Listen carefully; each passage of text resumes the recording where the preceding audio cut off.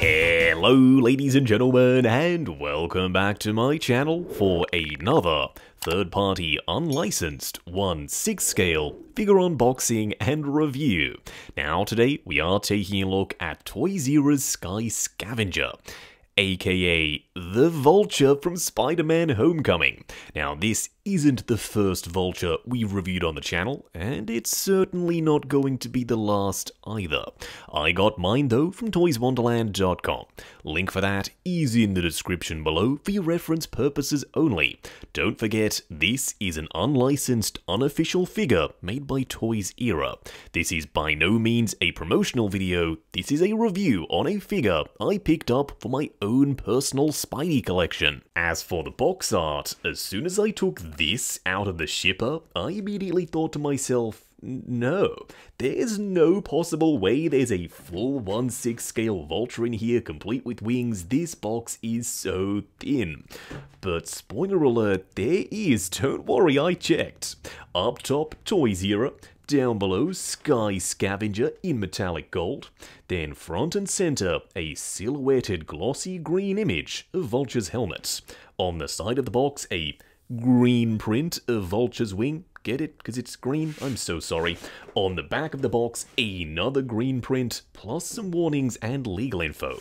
Now, the way they were able to get this box so thin is they were just really clever with their use of stacking. We have both wings off to one side, plus the display base. It's all sandwiched on top of each other. Very, very clever. As for the figure himself, though, first in-hand impressions are pretty positive. This guy feels nice and weighty. What we are going to do now, though, is get all of his accessories laid out in the light box, take a closer look at everything he comes with. Starting off with the display base first, quite surprisingly, it's pretty simple. Down below, it's a regular rectangular style Toy Zera base. Up top, some speckling on the surface and a rough texture, nice and grippy. Around the front, nothing, which is totally better than printing Sky Scavenger. Thank you, Toy Zera.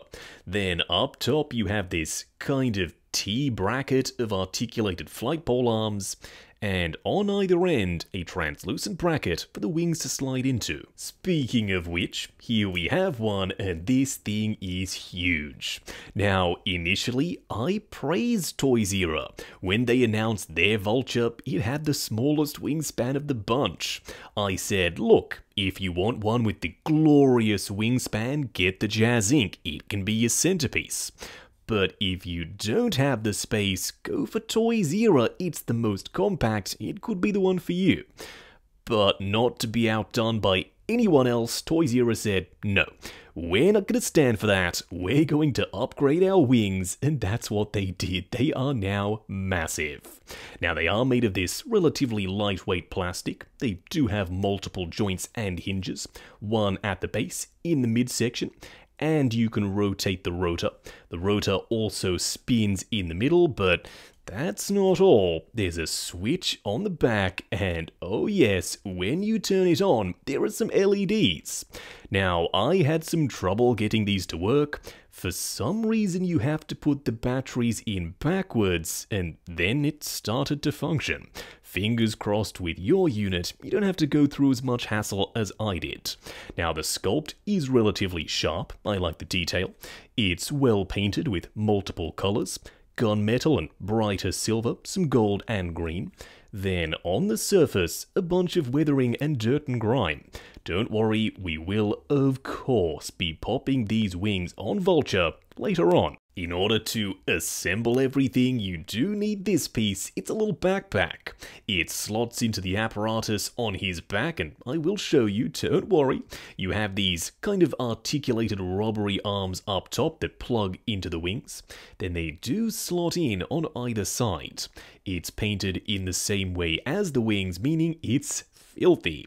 There's soiling of oil stains and dirt in the crevices, plus on the gold sections, just a little bit of speckling and chipping. It's definitely not their best paint job, but it's not their worst either. His gun is painted in the same way as the wings and the backpack, so it all matches quite well. Around the back, you do have the Chitauri crystal. You can rotate this piece forward and back, and yes, there are some LEDs.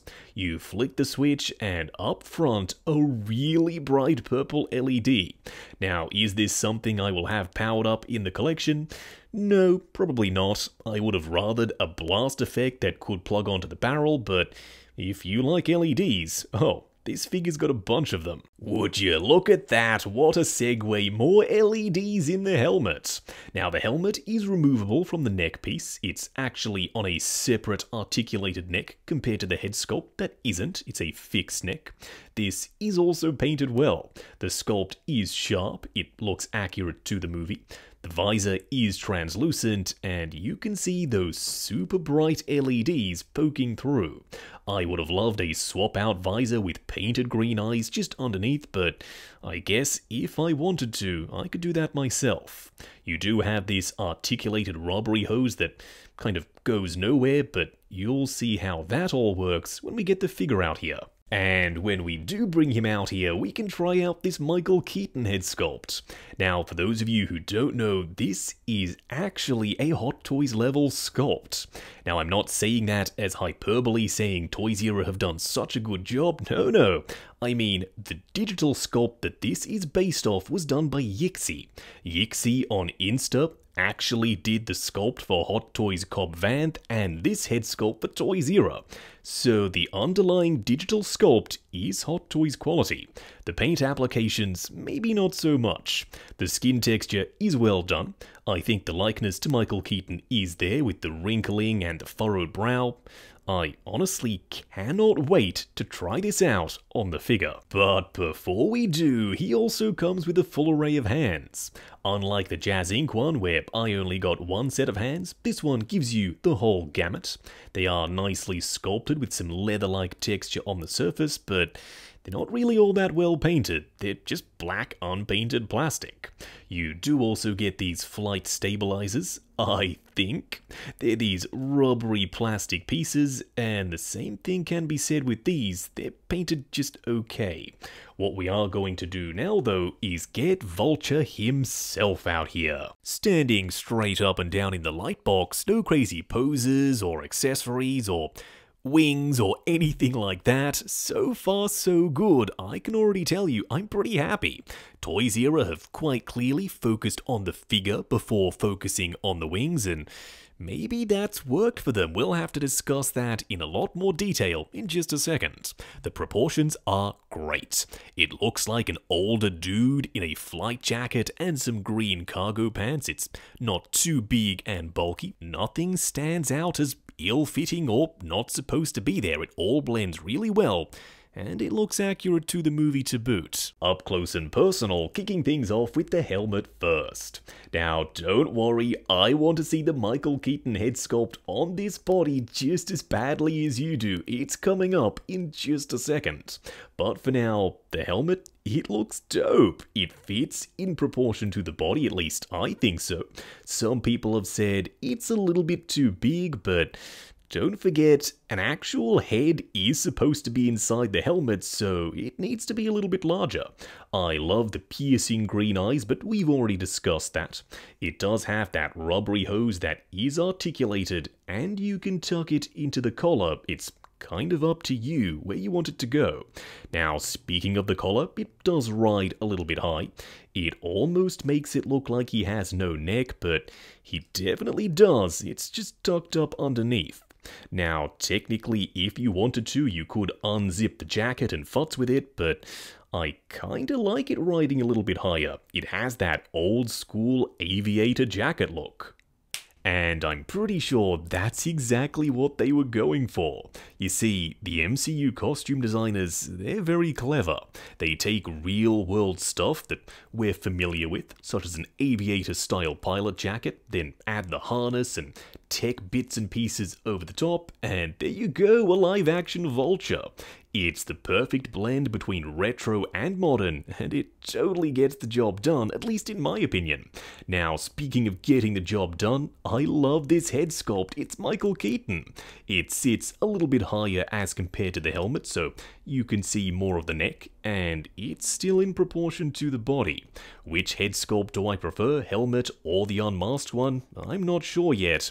Maybe you can help me out. Let me know which one you prefer down below. Around the back, granted, he's currently not wearing his wings, but there's still a lot to look at here. We've got pistons and tech details, and it's all painted well. It's done in a base coat of silver and gold for certain sections, plus some gunmetal. There's dirt and grime over the top, plus some dry brushing. It looks fairly worn. Now, unfortunately, without the wings on, there's a big ugly peg hole. Now, that means when you plug them in, it is going to be nice and secure with these big tabs, but when you don't have them on, it's always visible. At the very least, it's around the back, so if you have him displayed front on, you shouldn't really see it. I don't mean to assume, but I'm fairly certain everyone, including me, we're going to display him front on. Now, speaking of front on, he is wearing his jacket, and unfortunately, no, I don't think it's leather.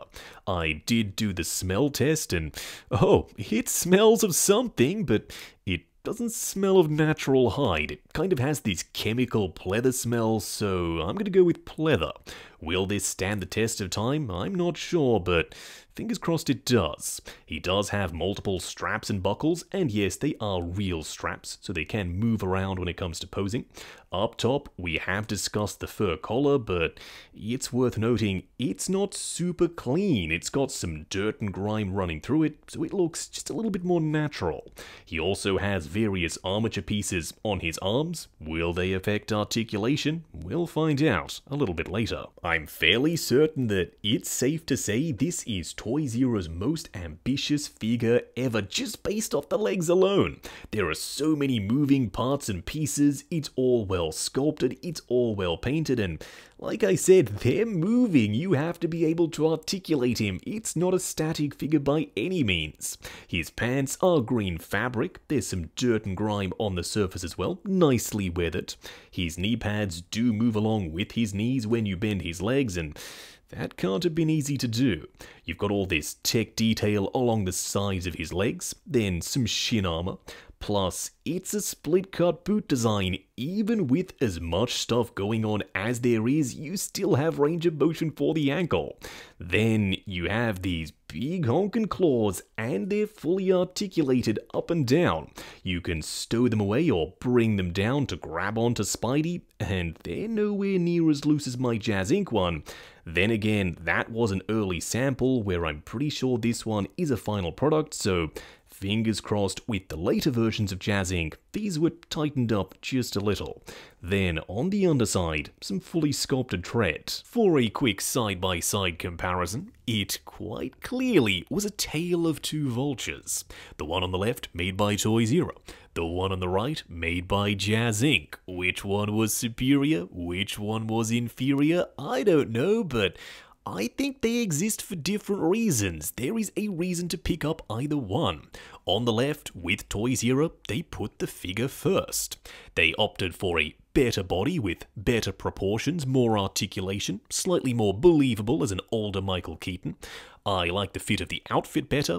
I also like the LEDs, the swap-out head sculpt, and the extra accessories, but then again, the Jazz Inc. one, it has more presence. It's on a bigger body, the wingspan is huge, so if you're looking for a centerpiece, maybe Jazz Inc. is the one for you. If you're just looking for a Vulture figure and it stops there, maybe it's Toy Zero. It really is up to you. It's a toss-up between the two Vultures. I'm struggling to pick my favorite, but purely based on a figure perspective, my eye is kinda drawn to Toy Zero, especially with that lighter collar. Now, in comparison to the Hot Toys tech suit Spidey, he's taller. So, even though he's shorter than Jazz Inc.'s Vulture, he's not too short. He's still quite clearly an adult versus the young adolescent of Peter Parker. Alright, now's the time, the moment we've all been waiting for, the wing assembly, and it's really easy. The first thing you want to do is slide it into the backpack, then plug this piece in up on top. Now when you push it in, it kind of stops halfway, but push it down even further and it clicks in position. Also, when you're installing the wings, make sure the battery compartment is facing towards the back. Because of course, when you're looking at Vulture, you're probably going to be looking at him front on, and you don't want to be seeing that battery compartment, it's kinda ugly. The same thing can be said for the wing on the other side. You plug this piece in and push it in all the way. And lastly, to attach the wings to Vulture, super easy as well. There are just these clip pieces that kinda slot into this back piece, but do bear in mind when you push this in, it's a really sturdy connection. It won't be super easy to remove if you want to later. Now that I'm seeing him with the wings on, the one thing that comes to mind is, whoa, this guy is an absolute monster. I've already said that maybe the Jazz Inc. one has the superior presence factor, but now that I'm seeing this guy wings fully installed, all the LEDs turned on, I'm not sure. I'm starting to like this guy better. The proportions of the body, I think, just look more realistic. Plus, his display base isn't as cumbersome. It's smaller, it's more compact, yet still quite sturdy. If you're wondering, ooh, can he stand without the display base? No. I did try, he toppled over. Make sure you use the display base. Going over articulation, without the wings on, yes, I decided let's just leave them off for this segment. Can you imagine if they were on? They'd be flapping around in the background as we're moving the joints, causing all kinds of chaos. Yeah, no thank you. Also bear in mind, this is my personal copy, so I'm going to be just a touch more careful. Starting off with the helmet, it's on a double ball peg and an articulated neck. Looking up the full way, great for flight poses. Looking forward, swivel and pivot side to side. Now, even though he has this armature on, it's been pretty cleverly engineered for maximum range of motion. The arms will go up on soft ratchets to there, going forward and back, also on ratchets. Butterfly joint at the shoulder that hinges up and down. Swivel at the bicep, double bend at the elbow getting you just past 90. Then of course a regular 1/6 scale wrist peg. The torso crunches forward and back, swivels and pivots. The legs will go forward to there, going out to there, swivel at the upper thigh. You do have a ratcheted double bend at the knee, but I'm not going to push it past 90.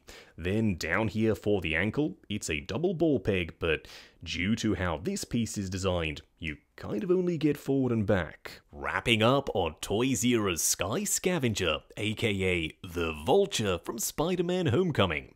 Going into this, really excited. I'm a Toys-R fan, but I also knew that crazy complex engineering like this guy has, it's not really up their alley. That's more Jazz Inc.'s thing. But in saying that, I've kind of evolved my thoughts throughout the course of this video. At the start, I would have said Jazz Inc. hands down, better presence, it's the way to go. But now that we're at the end of the video and I've put this guy through his paces and I've experienced the engineering and the LED light up features and the swap out head sculpt and the figure itself, you can probably already tell this Toys-R figure I think is the winner. I love my Jazz Inc. one, don't get me wrong, but from a pure value perspective, the amount of stuff that you get here and the light up features, I reckon Toys-R might just be the way to go. Now we do have one more third-party Vulture review coming up on the channel, so definitely stay tuned. Now this guy isn't perfect. My one big complaint is actually the display base. For some reason the flight pole is really small, so if you want to have him any higher up, you're going to have to fashion one yourself or maybe steal one from a Hot Toys Iron Man figure that's a little bit longer. Now, I got my Vulture from ToysWonderland.com. Do bear in mind, like I said at the start, this is an unofficial, unlicensed product made by Toys-R. I have popped the link in the description below for your reference purposes only. This is by no means a promotional video, this is a review on a figure I picked up for my own personal Spidey collection. While you are down in the description, why not hit that subscribe, bell notification icon and join button if you like the sound of seeing your name in the end credits of my reviews. Like, comment and subscribe and we'll catch you in the next video.